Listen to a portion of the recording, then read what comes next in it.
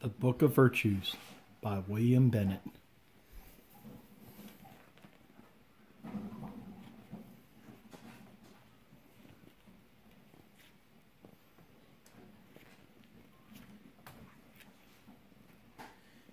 Self-discipline. In self-discipline, one makes a disciple of oneself. One is one's own teacher, trainer, coach, and disciplinarian. It is an odd sort of relationship, paradoxical in its own way, and many of us don't handle it very well.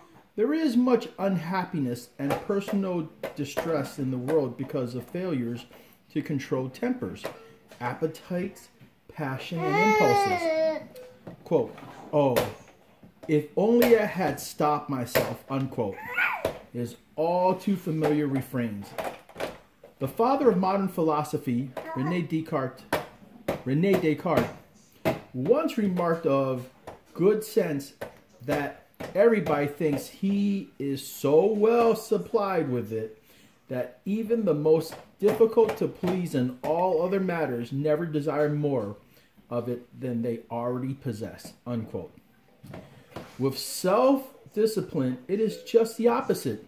Rare indeed is a person who doesn't desire more self-discipline and, with it, the control that it gives one over the course of one's life and development.